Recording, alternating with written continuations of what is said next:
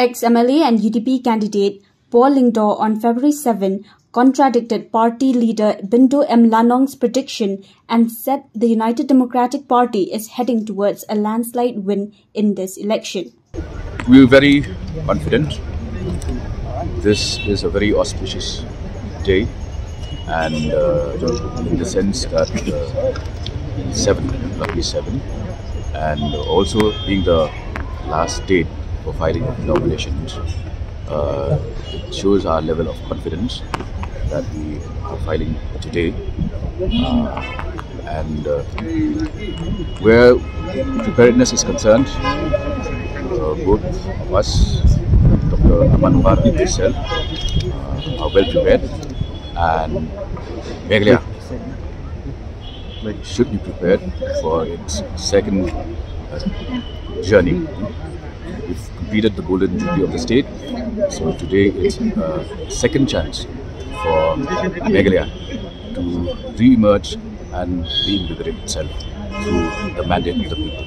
Asked about Lanong's prediction that the UDP will not get more than 10 seats, Lyngdoh said, though he respects Lanong's calculation, he, however, do not agree with his prediction. Well, that is his calculation. I am not part of his calculation. I didn't know what he checked, whether he used a computer, whether he used a calculator. So I will respect that opinion of his without adding any of mine. Exuding confidence in winning the West Shillong seat, Lyngdoh said, well, why should we always go to the past in order to predict our future? As I said, this is Meghalaya's second innings.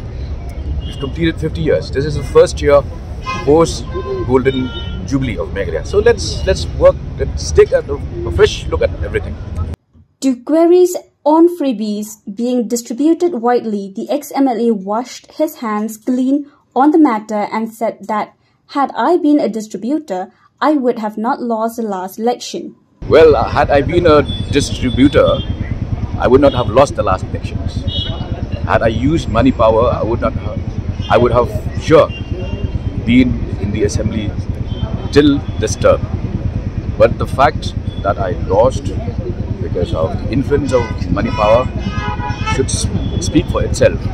And more importantly, people look up to me as a policy maker, as someone who initiates and takes part in debates in the House. Therefore, this tag of distributing stuff really does not worry me at all.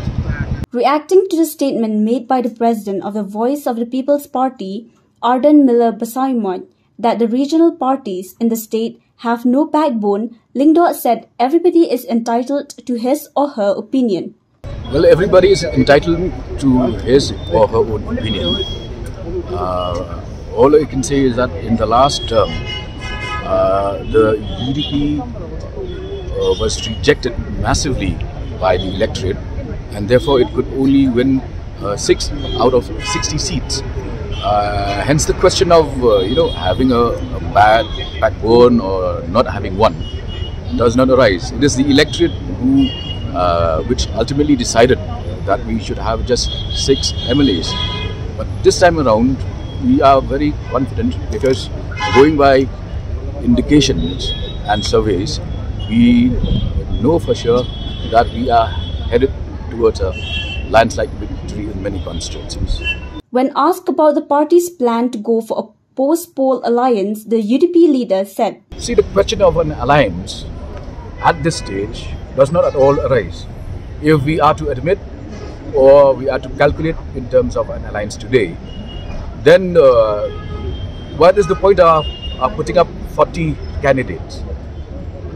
Are you saying that we put up 40 candidates and then we're not working hard to win 32 plus among the 40?